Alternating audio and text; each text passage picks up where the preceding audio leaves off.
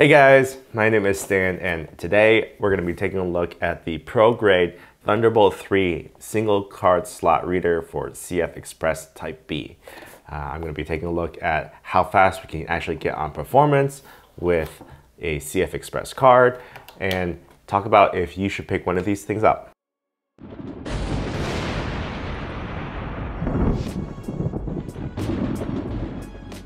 Up until now, I've been using this card reader right here. This is also a ProGrade card reader.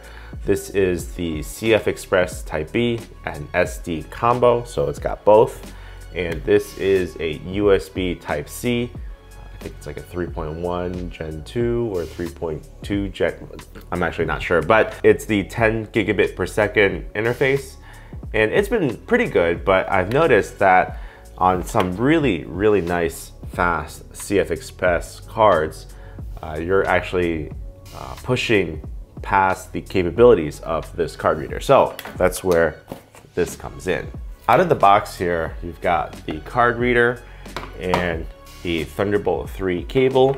Again, this is not a USB card reader. This is a Thunderbolt 3 card reader, and you have some literature and a little warning here. So this warning that says that you must download the XQD driver for Sony in order for this card reader to work with XQD cards. If you didn't know already, XQD cards are very similar to CFexpress Type B cards. Physically, they're identical, but XQD cards came first, and I guess CFexpress, they adapted it. So effectively, they're very similar, but you do need some software just to make sure that everything works properly. Now, so this is a CFexpress Type B and XQD card reader via Thunderbolt 3. Physically here, clearly you can see a large difference in size. I'm not exactly sure why you need such a big enclosure. I don't know if it's just hardware inside, you need some more processing or whatnot for Thunderbolt 3, but one interesting thing that I already noticed right off the bat is that when you slot the CFexpress card in, it actually is completely flush with the front.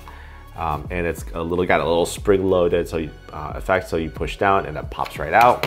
While on the USB version, it kind of just sticks right out, and the SD card also sticks out. So what I'll do is I will fire this up and connect it to my MacBook Pro, and we'll take a look at what kind of speeds we get on AJA disk test. And for this test here, I'm also using a ProGrade CFexpress Type B card. It's the Cobalt 325 gigabyte card, which has a 1700 megabytes per second read, 1500 megabytes per second write, and it's advertised to have a very high sustained write speed. So for the test here, what I've got is a 4K Ultra HD, 16 gigabytes 10-bit RGB file pointed towards reading and writing off of the CFexpress card. You can see here writing right around high 1200 megabytes per second, pushing almost 1300 megabytes per second.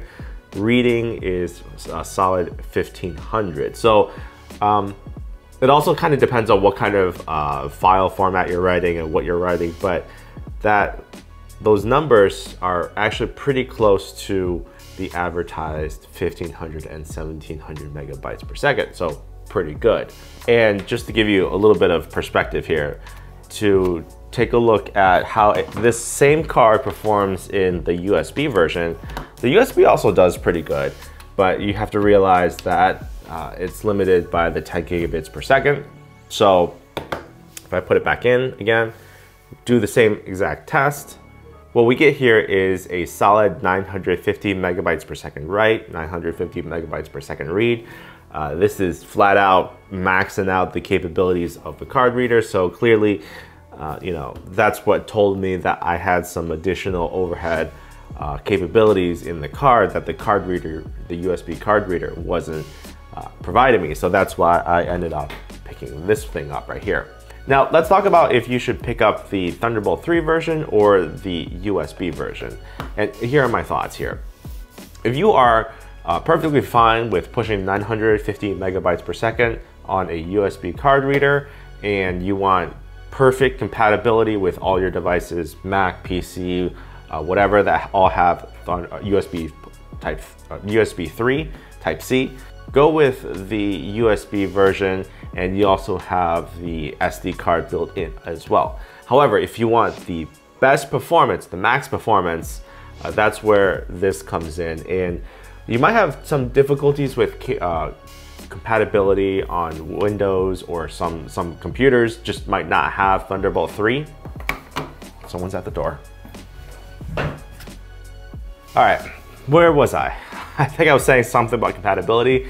If you aren't in an all Mac ecosystem, or you have Windows computers and computers that may not have Thunderbolt 3, and that might be a concern, that's where, again, go back to the USB card reader here. I think this is gonna be a little bit more interesting going forward, because as Intel adopts USB 4, which is Type C, and Thunderbolt 4 being Thunderbolt 3 backwards compatible, a lot more computers, laptops, and whatever are gonna have USB 4 and thus be compatible with this card reader. So going forward, I think compatibility should improve, and the use of this can be a little bit more easily justified. One very interesting little thing about this card reader, actually both card readers, is that there's a magnet on the back of this. So if you have a metallic PC case, and this is right out of frame, but if you can imagine here, this is a steel chassis.